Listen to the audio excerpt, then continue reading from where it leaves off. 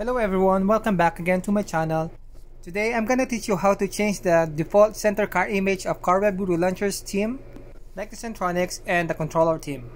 This is the Centronics, which is a premium theme, and we have this controller right here, which is the free one. Okay, so let's go ahead and set the Centronics theme. As you can see on my screen, this is the default car image. So we're going to change that one, and I'm going to change that to my own car image. So here I'm going to open my file manager.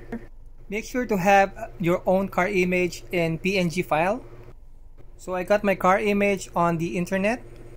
I just searched it in Google and download it. So this is the one that I downloaded.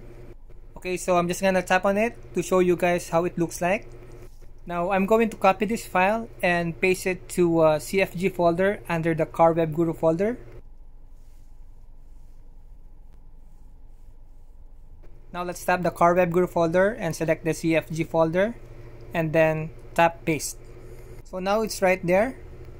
In order this to work, you have to change the file name and then rename it to car_stop.png.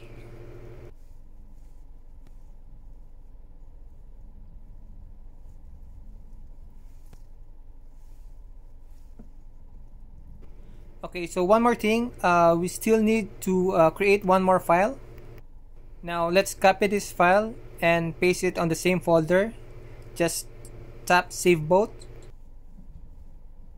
Now change the file name again, but this time we have to rename it to car_move.png.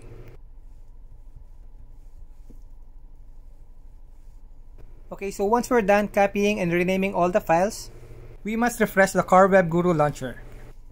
As you can see here, the car image is not yet changed.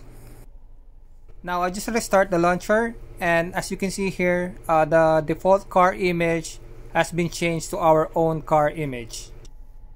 So there you go guys, I hope you like this video. For more tips and tricks, please subscribe to this channel.